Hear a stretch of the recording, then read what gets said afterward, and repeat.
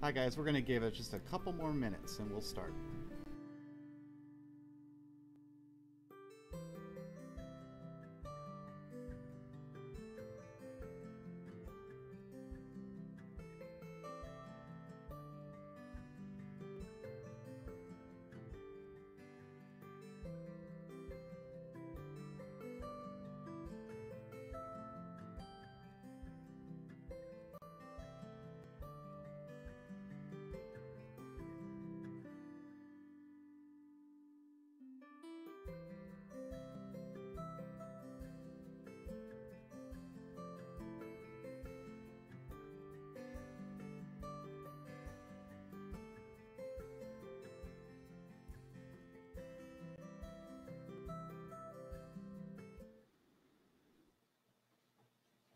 Okay, here we are.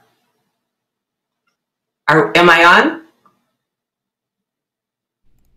Hi Tammie, you're on. Okay, thank you. Hello, Friends of American Writers. First of all, I would like to thank Karen Baker for that lovely slideshow that we just saw, plus all she has done to enable this new phase of our long history. Who could have imagined last March that the world as we knew it was about to change for such a long time? Yet, here we are. Among all the big challenges COVID-19 has created, a very small one was how to keep our organization going.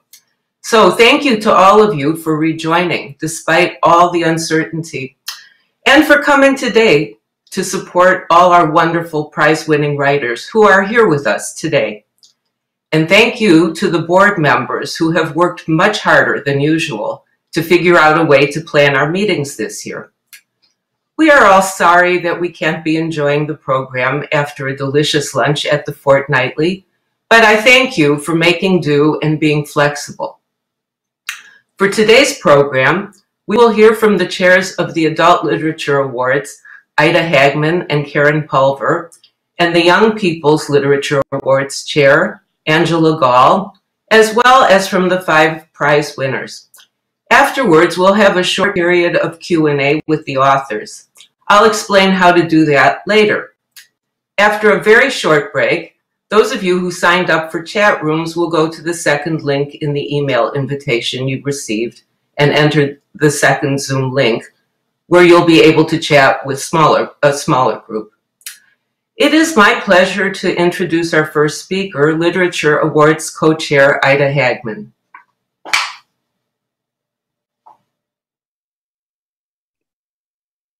Hello. Last year, 72 titles were submitted to our committee, filling several shelves in Karen Pulver's bookcase. Some came from publishers and some directly from emerging authors, along with personal commentary about their writing journeys. We carried the books to meetings in shopping bags and suitcases, then distributed them among readers eager to find the next winners. Using some specific criteria regarding language, character, plot, and themes to rate the books, our group retained and eliminated books at each meeting. We also considered the tone, identification with the Midwest, and emotional contact with the reader. Our ratings could vary greatly, and our opinions were swayed through discussion. It was a privilege to have deep conversations about books and to have lunch in the elegant Women's Athletic Club.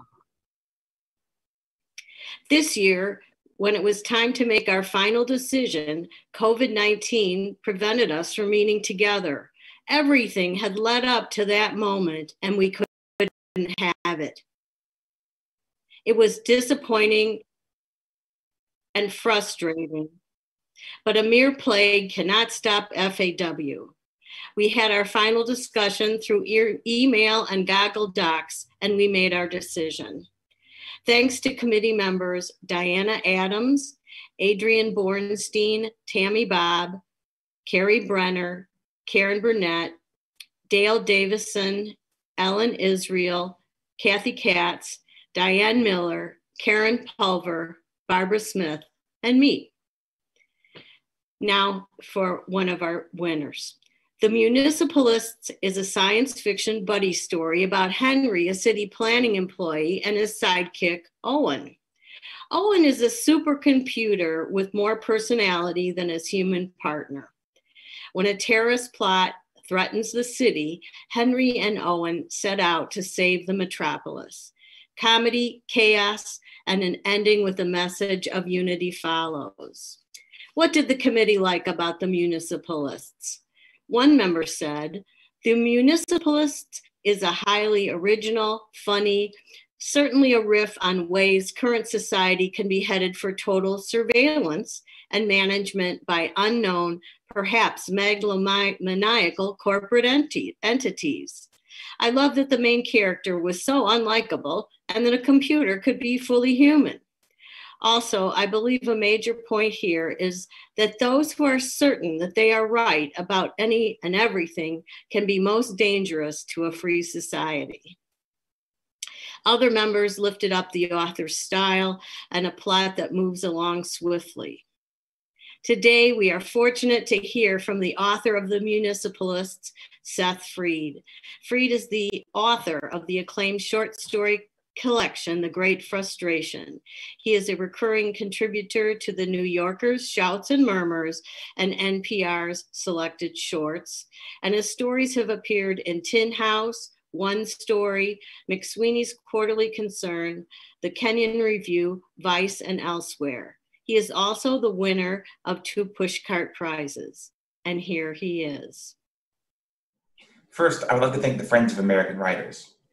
Receiving this award is a huge honor and incredibly meaningful to me.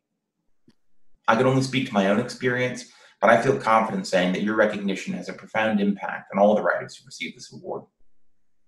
I appreciate your organization not just as one of those writers, but as a reader and as a person.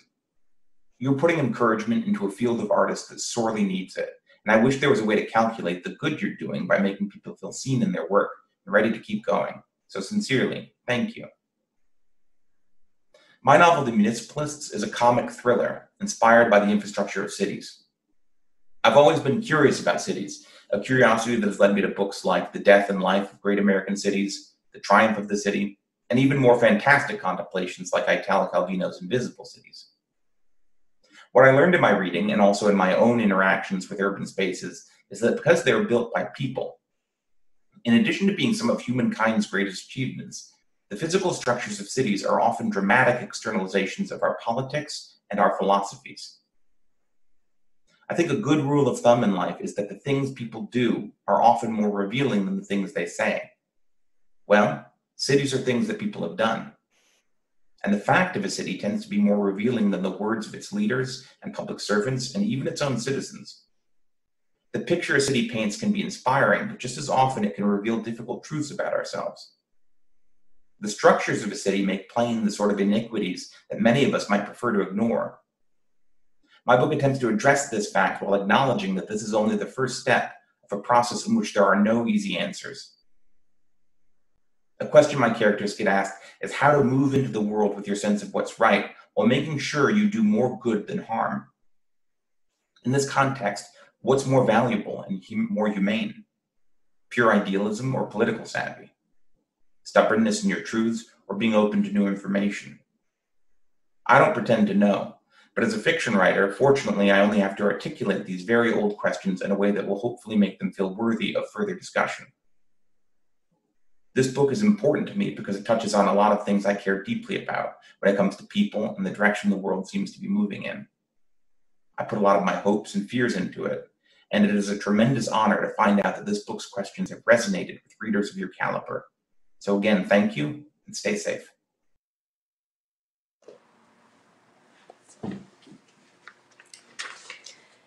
Everyone is probably familiar with Tolstoy's comment about how every unhappy family is unhappy in its own way. Well, how about a dying mother who knows her husband is cheated and who has a secret stash of money for her children? Or a son dealing with his own sexuality who's blown his inheritance on drugs and bad business ventures? Or a daughter struggling to find her approach to today's society, and a father with a pushy girlfriend who barely hangs on to his adjunct position at a university in St. Louis. As children and father reunite and attempt to reconcile, our prize-winning author shows us well-developed characters in a mostly Midwestern setting, demonstrating the difficulty of escape from the past. The committee found something to like in each character and appreciated the commentary on life situations unique to today, the communication between generations, and the popular idea of everybody's trying to make a difference.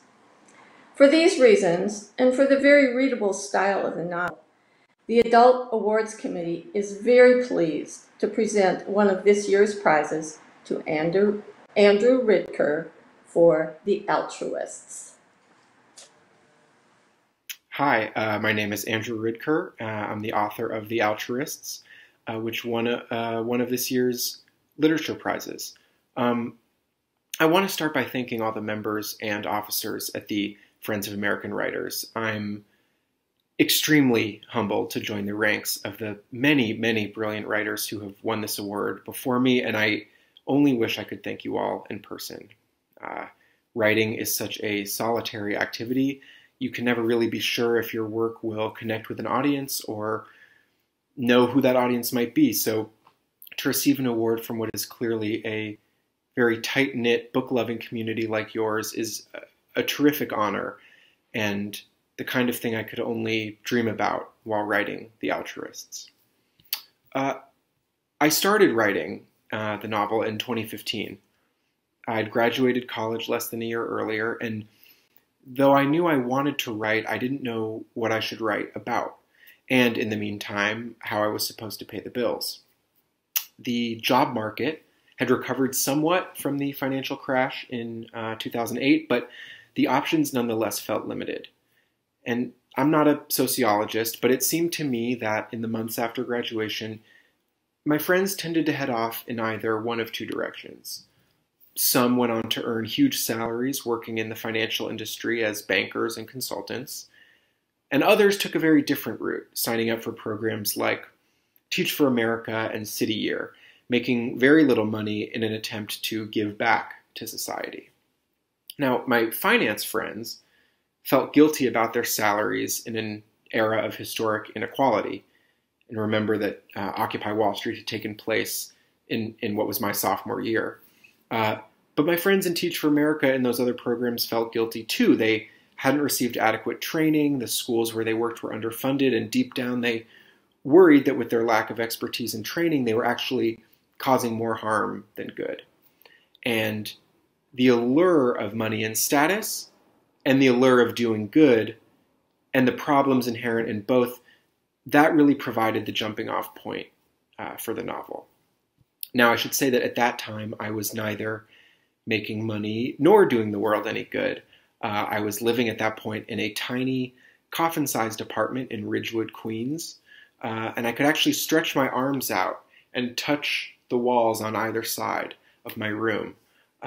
My window overlooked a construction site, and in the mornings, I woke up to a view of a giant pit, which seemed to get bigger and bigger with every passing day. My rent was $750 per month, and that was pretty much all I earned working as an intern at a publishing house. Now, I couldn't see a way out of my situation, so, like any writer, rather than attempt to solve my problems, I invented a character and dumped those problems onto her.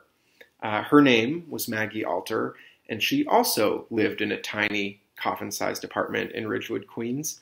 Her window also overlooked a giant pit. And Maggie, as I envisioned her, was the kind of highly political young woman who really wanted nothing more than to make the world a better place, but her refusal to compromise her extremely high ethical standards and to reckon with her own selfish impulses prevented her from making a real impact. And so, like many of my friends, and very much like myself, she was someone who wanted to do good and to be a good person, but was finding that easier said than done. Now, when I started out, I only had Maggie. I didn't intend to write a family novel. I thought at first I would follow her exclusively, but in time I realized I needed more characters, more action, more momentum, which is how I wound up bringing in her brother, Ethan, and her father, Arthur. It wasn't until late in the game, when I started writing her mother, Francine, that I figured out the actual story about a secret inheritance that Francine leaves behind for her children and that her husband Arthur attempts to win back. Now, at its core, this is a book about inheritance. I was interested in exploring where we get our personalities and values from. Are we fated to repeat the mistakes of our parents? What do we owe them for raising us, and what do we hope to pass on to our children? But I was also interested in inheritance in the literal sense. Now, the inheritance plot in fiction goes back at least as far as the Victorians. That's the kind of novel where the children and grandchildren, and sometimes even strangers, scheme around the dying patriarch's bed to get themselves written into a will, for instance. I wanted to turn that plot on its head and have it be, first of all, the matriarch who has the money, and secondly, the patriarch who's chasing after the children for it, rather than the children chasing after him. And through that inversion of a sort of familiar plot, I was hoping to explore and to some degree subvert the narratives about millennials and baby boomers that I saw playing out in the news media. I was, at the time, and remain very deeply interested in questions of privilege. Who has it, who wants it, and what people do when they get it. But I'm saying all this as though I set out with these themes in mind, as though writing is a straightforward process of making a plan and executing it. But in actual fact, I think writing is more like archaeology. The writer digs for and gradually uncovers the book that has been there waiting for him all along. In my case, that novel was The Altruists, and as I work on my second novel, digging and dusting and trying to discover what it is, I'm emboldened by the faith that you all have in me. And I'd like to thank you again so much for this award, which means the world to me, and I hope that our paths cross soon under safer circumstances. Thank you. Hello, everyone. Before I begin, I want to recognize my awesome Young People's Literature Award Committee members. Although you are out there somewhere in cyberspace, I just want you to know that my love and appreciation are very real right here. So Tanya, Peggy, Vivian, Colleen, Betty, Jane, Deb, Vicky, Gail, Patty, Joan, Sally, and Roberta, thank you for a wonderful year, and here's to the next. This year, the Young People's Literature Awards Committee had 3 excellent winners. I am thrilled to present our first winner. Her name is Jessie Ann Foley, and she wrote the young adult novel, Sorry for Your Loss. Her story is about a teenage boy who is the youngest of 8 children dealing with the loss of his beloved brother. And our committee members love this book for so many reasons. Tanya, from our committee, valued how our author emphasized the idea that grief shows many faces. For example, one of the characters dealt with the loss of his brother through drinking alcohol, and another sibling abused herself physically to distract from the grief. And we all agreed that the main character, nicknamed Pup, did the death in the most productive way. Pup used photography as a vehicle in which to ease his pain. His photographs captured his family at their most vulnerable. The rawness of their feelings were revealed, and the photos provided a tool in which to discuss their pain and heal from them. And I have to say that we had one member of our group who absolutely rooted for this book. Deb felt that she knew this Irish Catholic family of 10. Deb's mom came from a large family, and when she went to school with someone who now has 14 children, and to see a piece of her own experience reflected in this book was everything. Probably the most fun aspect of our whole committee was that this book is set in Chicago. When the main character donned a Cubs baseball cap and walked down a familiar street, we grew even more enamored with this book, even if some of us are Sox fans. Thank you, Jessie Ann Foley, for giving us such a heartfelt and hilarious read. Even when dealing with such a heavy topic, you managed to lighten the mood with quirky, entertaining scenes, the measure of a true writer.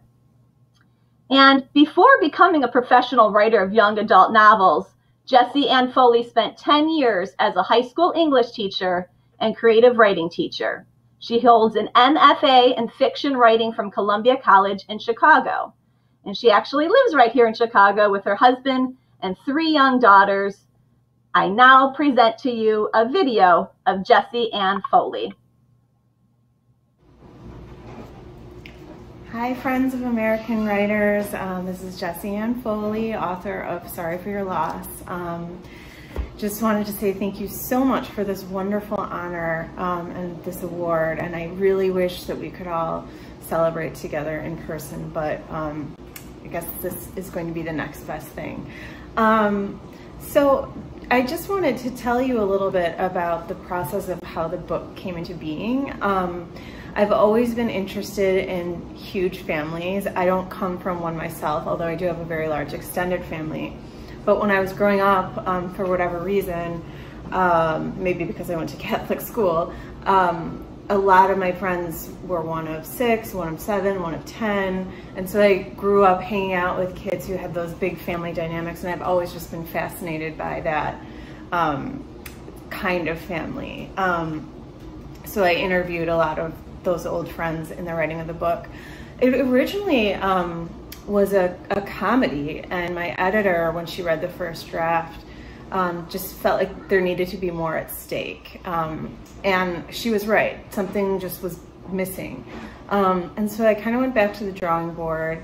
And as I was doing so, I read an article in the New York Times about creativity and where it comes from. And there were interviews with different musical artists like Kendrick Lamar, Tom Waits, and Beck, talking about what their impetus is to create. And in the article, it talked about the great musician and poet Leonard Cohen, and how in the last interview he gave before he died a few years ago, somebody asked him, you know, why do you still feel the urge to create? And he said that it was about making the emergency inside of yourself articulate.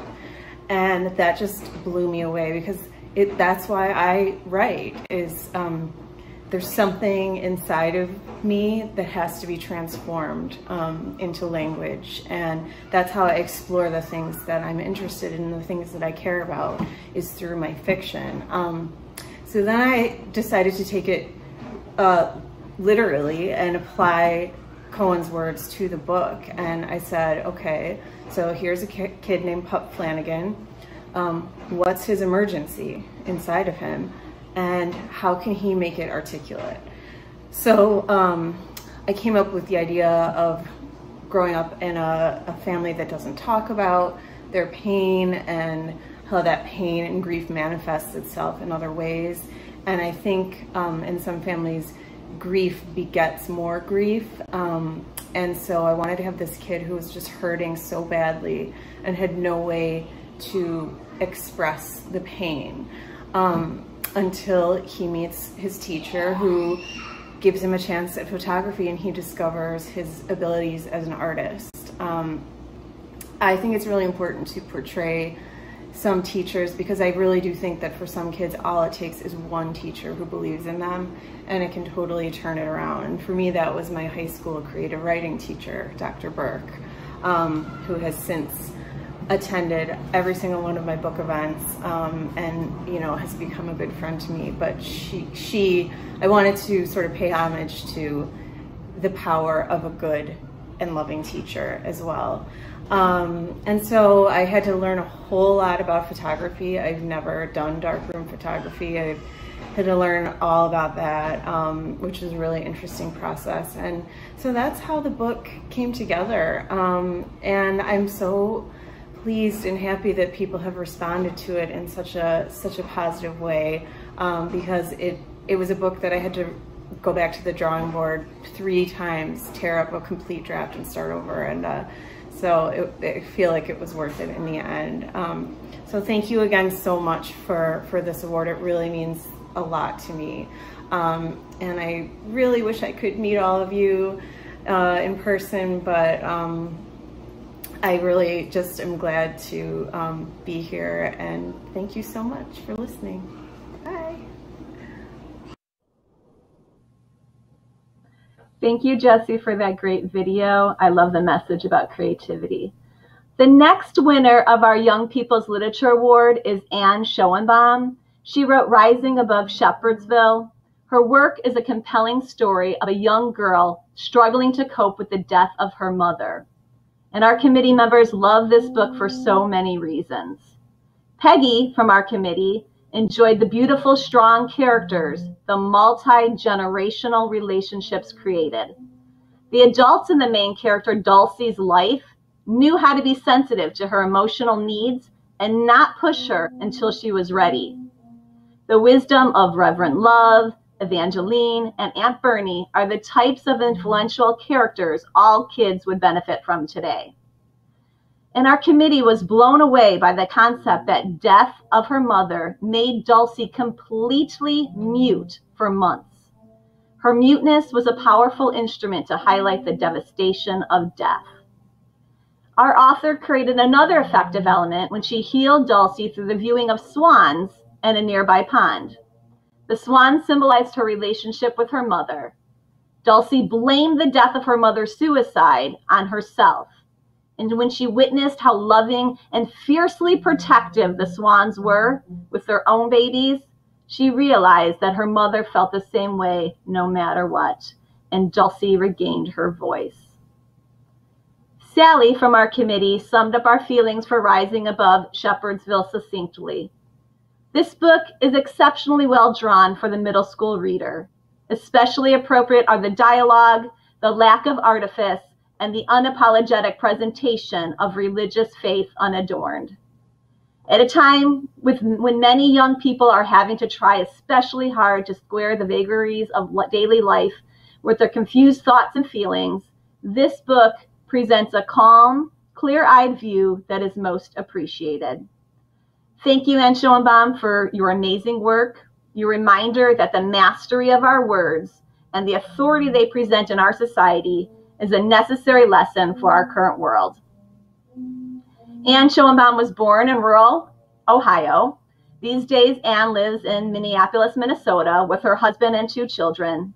Anne holds a BFA in acting from Wright State University in Dayton, Ohio, and an MFA in writing for children and young adults from Hamline University in St. Paul, Minnesota. I now present Anne Schoenbohm on video. Hi, friends of American Writers. I'm Anne Schoenbohm, and I'm coming to you from my home in Minneapolis, Minnesota. I'm sorry I'm not able to meet you in Chicago this fall, but I'm happy that we have the opportunity to meet in the virtual world. I want to express my gratitude to the Friends of American Writers Young People's Literature Award Committee for selecting Rising Above Shepherdsville for the Young People's Literature Award. Thank you for spending time in Shepherdsville, living with the characters, and most of all for loving them. Rising Above Shepherdsville might still be in my desk drawer if not for the support of my family, the Masters in Writing for Children and Young Adults program at Hamline University in St. Paul, and the guidance of my editor, Alan Johnston at Beach Lane Books. I am a very fortunate first-time author. The opportunity to have your book published is a dream every writer has. My own road to publication was as unlikely as it was incredibly lucky. Rising Above Shepherdsville began as my creative thesis in graduate school. After that, the process of getting it out the door to agents or publishers seemed daunting, and I put it off for the better part of 2 years. I was fortunate to have the advice of author Gary Schmidt, whose encouragement was simple. In order to satisfy my curiosity about what was on the other side of the publishing wall, I'd have to throw my manuscript over it first. If I performed that one simple act of commitment, I'd be on my way to wherever I was going on my path to being a writer. I took his advice, got the manuscript out of my drawer, took a month, revised it, and sent it out to one person, Alan Johnston at Beach Lane Books. I figured I would get a rejection, but at least I would be launched on my journey as a writer. No one, certainly not me, would believe that one query letter would lead to a publishing contract, but it did. The novel itself grew from my desire to return to the places and people that remain dear to me. the very sensory elements that conjured connectivity to my childhood world. The smell of dust and engine grease in the bookmobile that visited my elementary school every week in rural Ohio. The glow of the flashlight under my covers as I read books like The Velvet Room, Tom's Midnight Garden, and Harriet the Spy. The squeak of furniture polish on wood as I read entire novels to my mother on Saturdays while she cleaned house. This power of transportation and time travel inspired me to consider the advice of my writing mentor, Jane Rash Thomas, to seek a tender spot at the core of my sensibilities, to explore what I might be reluctant to touch in my writing. Madeleine L'Engle said it best: you have to write the book that wants to be written. And if the book will be too difficult for grown-ups, you write it for children. Dulcie Louise Dixon, a 12-year-old with selective mutism, was formed from loss and the inability to talk about it. My challenge was to find and uncover Dulcie's voice. What began as a series of letters from Dulcie to her mother evolved into a secret conversation, with the reader serving as eavesdropper. Dulcie's voice became strong enough that I served less as a writer and more of a scribe as I let her speak for herself. The process of writing has taught me to allow narrative to unfold on its own. If I try to force the story, it doesn't come. The blinking cursor is a sort of portal. I don't try to force my way through it. I allow it to open. I have to trust that the story will take me where I'm supposed to go, and I'm often completely surprised at where I end up. To write is to harness a sort of dreaming, a middle place between here and there that I get to step into each time I sit down to write. This might sound a bit mystical, but I believe the craft of writing is a direct conduit to our commonality. This summer, my family and I spent a week up north on an island far from city lights and people, the night sky bedazzled with stars. It was easy to imagine how our first stories originated under them and were passed and shared and have remained. Stories and storytelling make us the same. It's our greatest common denominator. For each story we tell, there are those who will receive it and make it their own by letting it touch them and become part of them. It's such a gift. Thank you, friends of American writers. I'm humbled and grateful. Be well.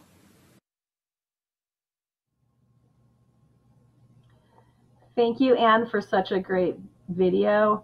You have the most poetic voice and words. The final winner of our Young People's Literature Award is Jasmine Warga. She wrote Other Words for Home. It is an enchanting story written in poetic form that reads like prose. It is about a young Muslim girl from Syria who moves to Ohio to live with relatives where she has to learn to navigate her new world with bravery. And our committee members love this book for so many reasons. Joan, from our committee, was an early champion of Other Words from Home. And as she put it, Other Words from Home is poetic, but crystal clear. It describes the immigrant experience without over-exaggerating and sensationalizing it, and resists having an unrealistically triumphant ending, just a quietly happy one. Vivian, from our committee, thought, the author created a powerfully wrenching story of what happens when parts of family immigrate, how the children feel about moving with no say in the matter, and how they feel about those left behind so far away. Though a book for middle school children, it made us think, and it's a tribute to the author's writing style. She also gave us insight to Syrian culture, the headscarf, their food, religious practices, which was thoroughly enjoyable. Another delightful aspect of this story was when the main character, Jude, tried out for the school play. Even her cousin was horrified that she dared to act with her foreign accent. And with courageous determination, Jude reminded us that we all deserve our moment in the spotlight. Roberta from our committee captured our feelings for this novel perfectly. Other Words for Home succeeds on every level: plot, character, setting, theme, and language. Nuanced and very satisfying. Thank you, Jasmine Warga, for your lovely words that we hope will inspire change in the perspectives of all Americans. Jasmine Warga graduated with a degree in art history and history. And after graduation, she found a job teaching 6th grade science. While teaching, she began writing. She is now the author of 3 novels, which have been published in over 25 countries. Other Words from Home was awarded the John Newbery Honor. Jasmine grew up outside of Cincinnati, Ohio, but currently lives in the Chicago area with her husband and 2 little girls. I now present Jasmine Warga on video. Hi, I'm Jasmine Warga, and I want to thank the Friends of American Writers Awards Committee so much for choosing Other Words for Home in the category of Young People's Literature. I'm so honored. Other Words for Home is the story of a 12-year-old girl named Jude who, due to the growing conflict in her home country of Syria, moves across the Atlantic Ocean to resettle in Cincinnati, Ohio. And the book is about the struggles and joys of making a new life in a new place. I wanted to write the book to give a testament to the bravery and courage of kids like Jude, and also help to build awareness for what kids like Jude are going through. I've noticed we have an increasing atmosphere in our country that doesn't seem to have so much tolerance and empathy and generosity for children like Jude. And I'm hoping the story will help open up some people's eyes to that. So thank you again to Friends of American Writers. I'm so honored, and I'm thrilled that hopefully the book, because of this award, will find more readers. I wrote Other Words for Home in part because I was frustrated by the news coverage and the stories that I saw being told about kids like Jude, about refugee children from Syria. And on one hand, we had these stories that really demonized children like Jude and made us afraid of them. And then on the other side, we were seeing stories where they were just painted as victims. And while these stories asked for our sympathy, I feel like they didn't fully flesh out these kids and show that they're people just like everyone else, with thoughts and dreams and agency. And so I wanted to tell a more complete story in Other Words for Home. I wanted to hopefully demystify some of the things that I felt like people were afraid of about these children, but I also wanted to show that these are kids just like all of our other young people that have hopes and dreams and thoughts. And so I love when young readers approach me and say that the book helped them to see Muslim or Arab kids differently, and that's wonderful. But the thing that I love the most is when kids come out to me and they say that they saw themselves in Jude, because I think the most wonderful thing about stories is that they show our collective humanity, and they help us recognize that, well, it's important to celebrate our differences. It's even more important, I think, to remember our collective humanity and how much we all have in common.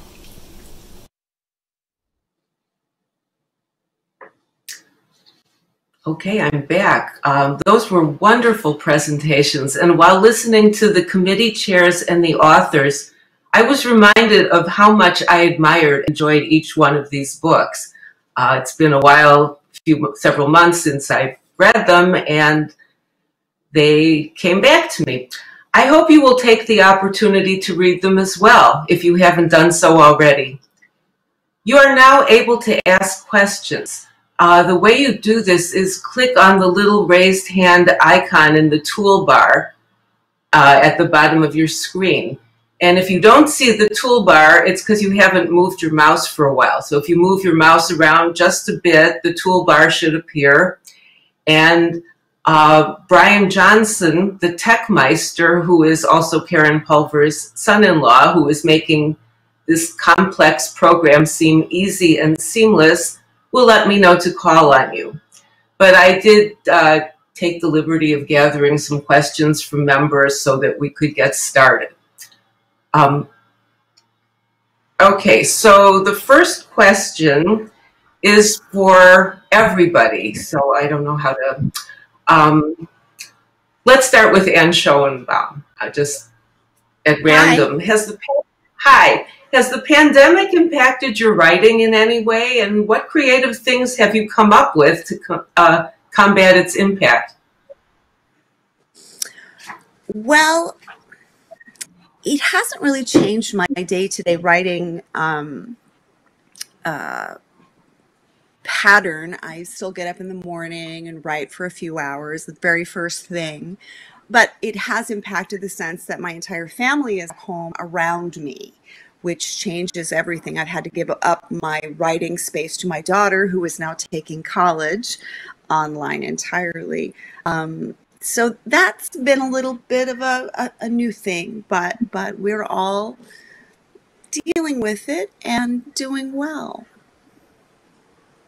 Thank you. Would any of the other authors like to answer this question? I guess you could put your hand up. Okay, not a popular one, so we'll try something else. So did anybody have a big surprise after getting your book published, something that you really didn't expect would happen?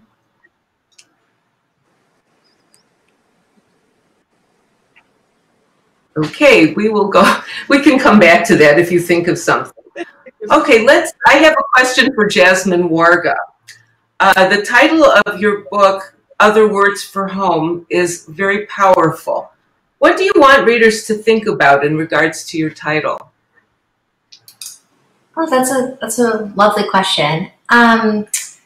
I think that the idea, right, is that Jude's first language is Arabic and she's learning English. And but beyond that, it comes from this idea that I often feel like when immigrants come to the United States, they feel this pressure to assimilate and choose. And I think that what has made the fabric of America such a special place is that everyone brings kind of the best of the places that they came from, and this idea that more than one place can be home. And so that is sort of something Jude starts to think about later on in the book, that it's okay that Ohio is starting to feel like home, but that doesn't mean that Syria also isn't home. Okay, thank you. Okay, about the municipalists. Will there be a sequel with Owen 2.0? I'd love for there to be. Yeah, it's. I've notes and stuff. I'm finishing up a couple other projects. But yeah, I would love to see those two again in a project. So yeah, so hopefully, fingers crossed. Yeah, I think we would love to see them as well. Oh, that's great. Okay. And for the altruists, the alters have been described as a dysfunctional family. Do you think there are functional families?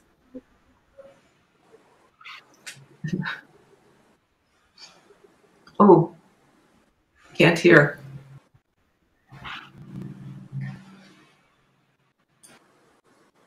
The audio? And Brian? You're still muted on your end.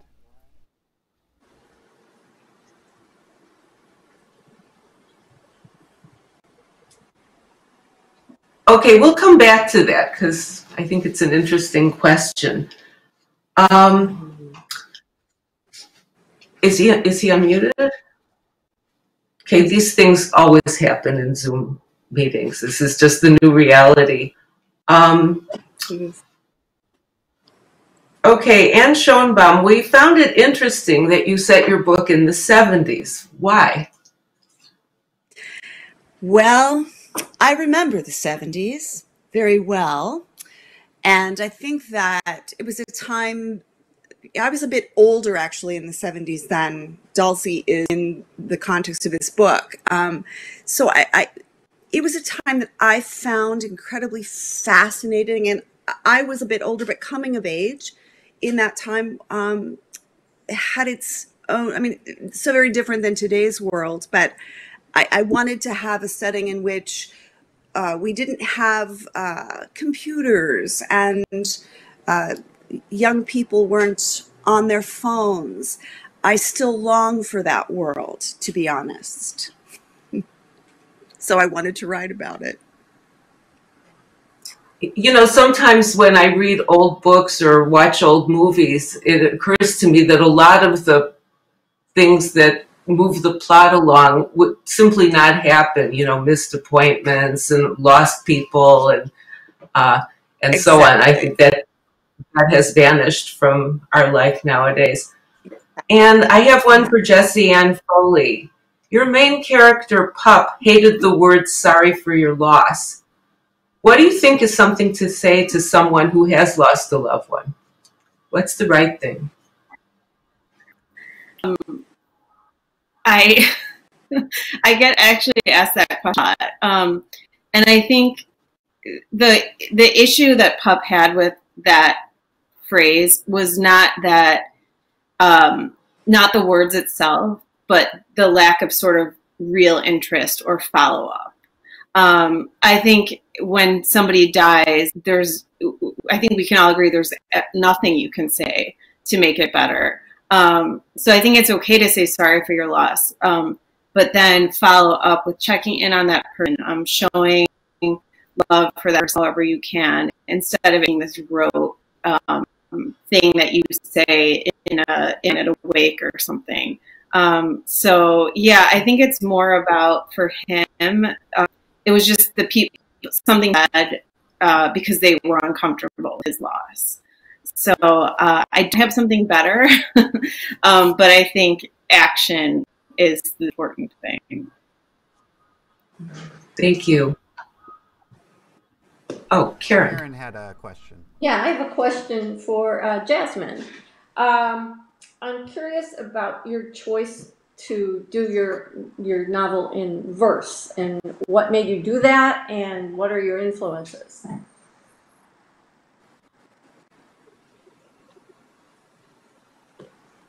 Oh, can't hear her. Is that better? Yeah. Okay. Sorry, I was on mute. So I originally wrote the book in prose because my first two books have been in prose, and it hadn't even occurred to me that I could write the novel in verse. Poetry is a huge part of my reading life, but I don't particularly consider myself to be a poet. I'm friends with a lot of writers who are really Seth, I just wondered if he had any input into the cover of his book, which was really striking.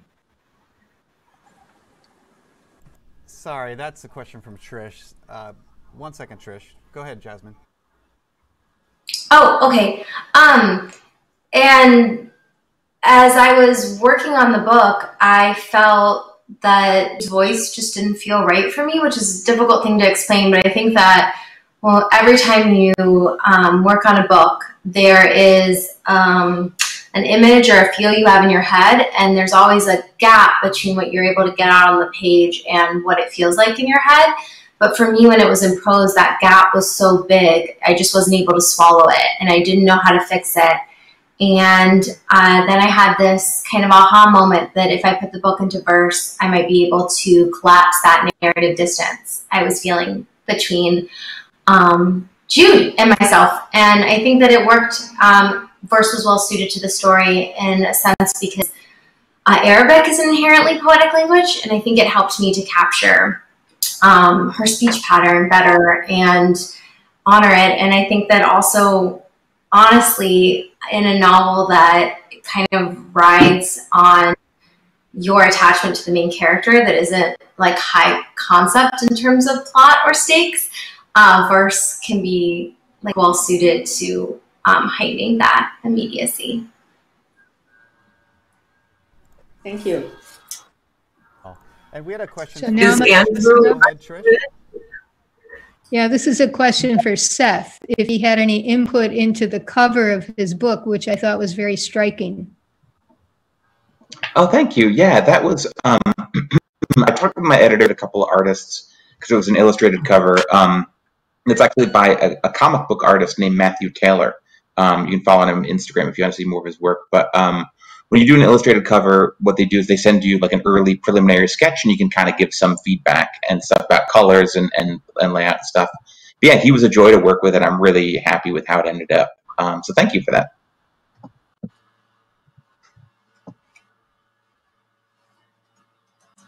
Are there more questions from the Zoom room? I see. Okay, is Andrew unmuted now? Yeah, do you want to try it, Andrew? Did you unmute on your end? Yeah, I would like to know about functional families, if you know it. There's a little microphone. Is that muted? Little icon of a microphone.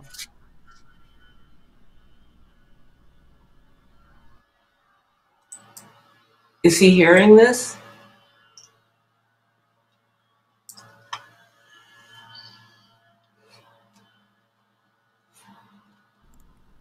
We have a few more hands raised. I'm sorry, Andrew. We're not able to hear you right now.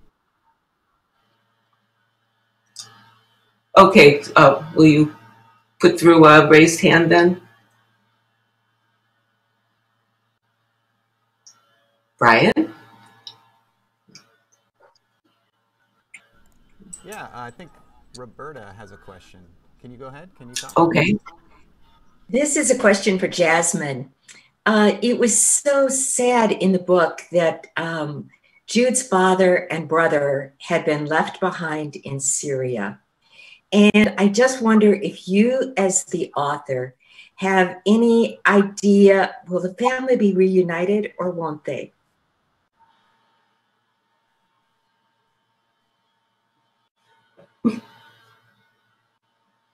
Jasmine, I think you're muted again. Sorry, I keep forgetting that. I was saying that I think that's a wonderful question. I get asked that a lot at school visits and things like that. And I understand why people, and especially kids, feel this impulse to want to know that. I don't have a great sense of that. I think that on an optimistic day, I want to believe that the family is together. But I know a lot of families who are still fractured and separated, and I think that that is something that happens when these conflicts erupt, and it's difficult. So, I guess I feel probably the way everyone else does on this call when you get asked questions about your characters after the book has ended, that in some ways I like to say that belongs to the reader. So however you want to imagine the characters moving forward, your feeling about that is as valid as mine until another book exists about those characters. So yeah, it's important to me to be honest about how difficult these conflicts and in particular Syrian civil war is on children, and how children are separated from at least one parent, if not both of their parents. And so sadly, I don't think that the family is reunited, but I like to think that they are still like able to talk to one another and connected in spirit.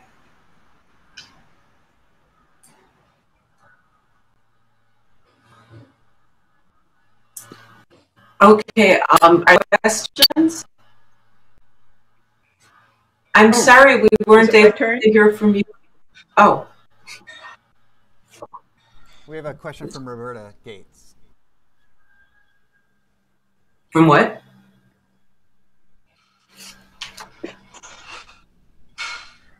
I don't really have another question, but I really appreciated your answer, Jasmine.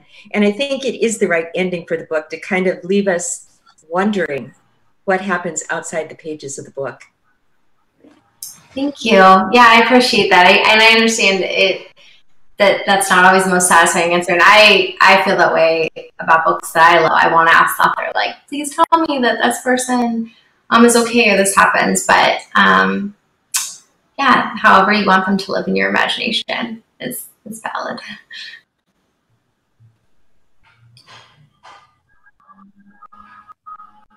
I think we have one more question. My turn? From Joan Gordon. Go ahead, Joan. Okay. Can you hear me? Yes. Okay. This is for Seth. Science fiction is having a moment with cities right now. And so I wondered the extent to which you are, as I suspect, a science fiction fan. There's N.K. Jemisin's new book. There was Stan Robinson's book about New York a few years ago. Tade Thompson on Lagos, and so on and so forth. So I was wondering, and it's all about transforming cities to become more just. Mm-hmm. Yeah, it's one of those, it was just kind of, yeah, I guess it was probably just in the zeitgeist, like because I was kind of moved forward with the book following my own interests, but it did kind of seem like there's a crop of them. There's Charlie Jane Anders also had a book, the kind of science fiction, like urban science fiction. And my agent always gives advice on that, where it's sort of like, if you see a bunch of like vampire romances on bookshelves, don't try to write a vampire romance, because by the time it hits the shelves, that's done. You just kind of have to follow your own interests, and sometimes it's kind of serendipity like that. You know, there's a crop of these books. I think there's also lots of really like the fun thing nowadays with the internet is like when you get into something that's a little niche, you find that it's not that niche. Like there's a very vibrant group of young people online inspired by kind of infrastructure called Numtots, and they're just kind of like young people who are really aggressively interested in making cities better and more just, and they share a bunch of memes about subways and stuff like that. So it's fun. It's great. Like it's been fun putting that out there to kind of get connected to all these other people who are also interested in it.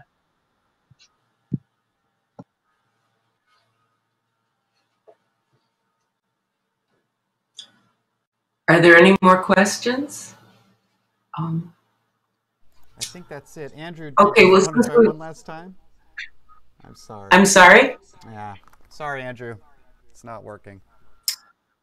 I'm sorry Drew's mic isn't working, and I will put in a plug for his book, which is absolutely terrific. It's both sad, it's funny, it's which I always appreciate in a book. It's globe spanning, and it's very intimate as well. So that I don't know that that answers anything, but I did really enjoy that book. Okay, before we leave for the chat rooms, this is for the members, I want to remind you of my plea for money to provide each student in a first grade classroom at the Lawndale Community Academy with a copy of Thank You, Omu by Oge Mora, a past winner, our Young People's Literature Award. If you missed my note, please check out my message in the September newsletter available on our website. Angela Gall thought this project, rightly, is a small way for FAW to make a difference for a group of children facing extra difficulties right now. Thanks to those of you who have already contributed. If you want to know more about the project, don't hesitate to contact me or Angela. Thank you for supporting this. Now it's time to leave this room and sign into your second Zoom link. Thank you to the authors for being with us today and for the inspiring videos. And see you in the breakout rooms. There will be a note from me about the October meeting in a few days. Thank you so much.